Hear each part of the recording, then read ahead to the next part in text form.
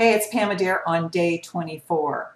And I want to share some thoughts with you on the idea that procrastination is not a bad thing. You know, we've been taught that it's a bad thing. You got to just get yourself and force yourself into action.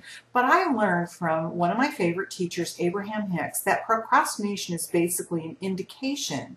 It's an indication that the energies aren't lined up yet. And if you try to go and force yourself into action before the energies are lined up, you know, you're just going to be working really hard, swimming upstream, you know, spinning your wheels. Not to say it won't get done, but it'd take a lot more effort. So last year I was trying to sell my RV and was really having a tough time. It was a big ordeal, and ended up somebody gave me a deposit and then fell through, and I just gave up and said, all right, I'll sell it next season. So here's coming spring, and I know I need to get going on selling it.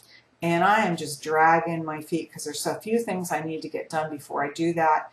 And I'm just dragging my feet and knowing I need to do something. And all of a sudden it hits me, I need to line up my energy. So I sat down and I started writing some things out that would help me shift my energy and line it up so that things could go smoothly and that the sale would go really easily and smoothly. And I would find a buyer who really just loved the RV as much as I did, or maybe more.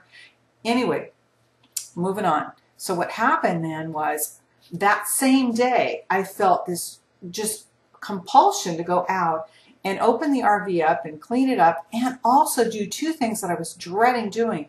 The step wasn't coming down on the RV and the air conditioner wasn't coming on. And I knew that, you know, they could be fixed. It had to be something. And sure enough, I was able to find what needed to be fixed and fix it. I was so elated.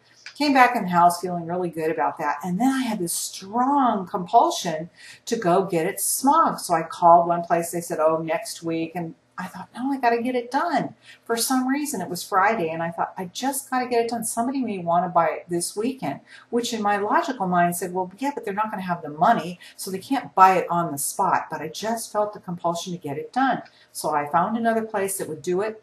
And then the next step was for me to actually drive it, because there was nobody around that could drive it for me. And I've driven it before, but I don't really care for driving it that much. But I just said, I got to do it. I just got to do it. So I went out and did it, came home, put the RV up on Craigslist, got one phone call from a guy that wanted to come out the next day.